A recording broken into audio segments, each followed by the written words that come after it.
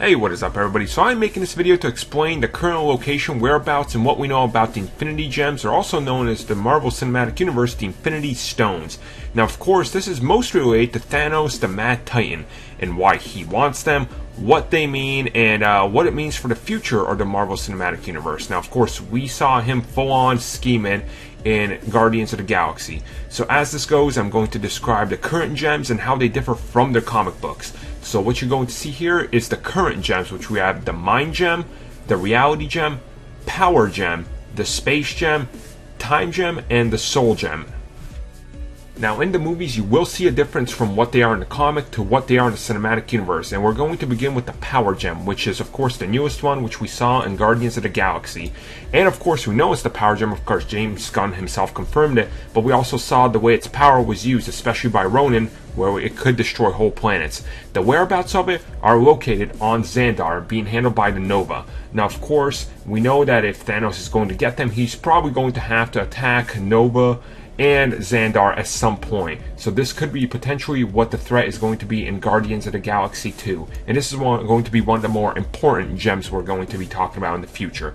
The next one is going to be the Tesseract, and also that is the Space Gem, because we saw how it manipulates space. And we of course get a hint of this in Captain America the First Avenger, when the Red Skull handles it and he's teleported somewhere else. And the whereabouts of it are on Asgard. Now this is where it gets tricky, because and seeing how it's on Asgard, it should be safe. Until of course the ending of Thor the Dark World, where we see that now Loki is pretending to be Odin. So that means another one for Thanos and his legions. Now the next gem we're going to talk about is the Mind Gem, and this one was of course seen in Avengers, manipulating Hawkeye and attempting to manipulate Tony Stark. Now the last time we saw this was at the end of the Winter Soldier, when we see Baron von Strucker, and he's using the Mind Gem to try to unlock the power of the human mind, hence how we're going to have the miracles. Now what they're going to do with this we don't clearly know, except we do know that Hydra does have it in their possession. We clearly know that they're bad guys, and we have heard rumors that Thanos will be appearing in Avengers 2 in some capacity. So how Ultron and everything ties in this, I guess we'll find out coming up soon. And the last one we've seen is of course going to be the Reality Gem, as seen in Thor the Dark World. And this is of course the Ether, and its powers of course due to the bending of the realities and everything. We know that this is that, and leading up to where it is, the Collector has it in his collection. Now the Collector could potentially be working for Thanos, or he could be recruited with him in the future. We don't know currently, we don't know how that's going to go, but it does tie into something very important in the future. And now we have two gems left over. One, the Time Gem, which has been rumored to be either in Avengers 2 or it could be possibly in Guardians of the Galaxy 2. Either way they use it, the Time Gem of course bends time and space. And this is the most important gem, because once added to the Infinity Gauntlet, you can of course reshape history. You can do anything with it. So this one is going to have a big payoff somewhere down the road.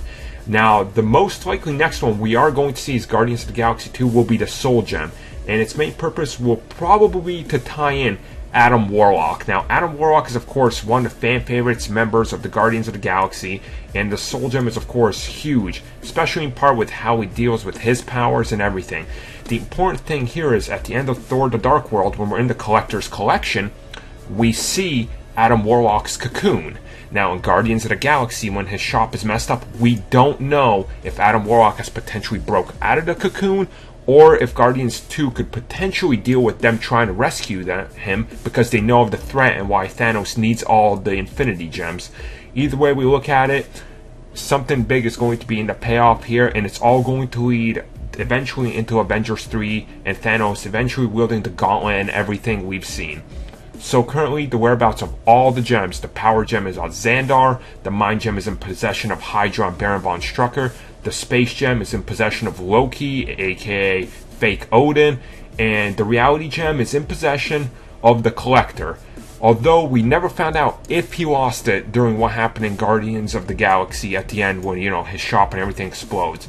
Hopefully that's explained in a one-shot, and we should know some details regarding the future of the rest of the gems sometime soon, Hopefully Avengers 2 sheds more light on it and we see another gem in there. Hey guys, Joel here reminding you that this video was made possible thanks to our many great patrons. If you want to become a patron and get exclusive comic book cast content, then click the Patreon link below and see how you can help us bring you the content you've come to love. Every little bit helps, and thanks for listening.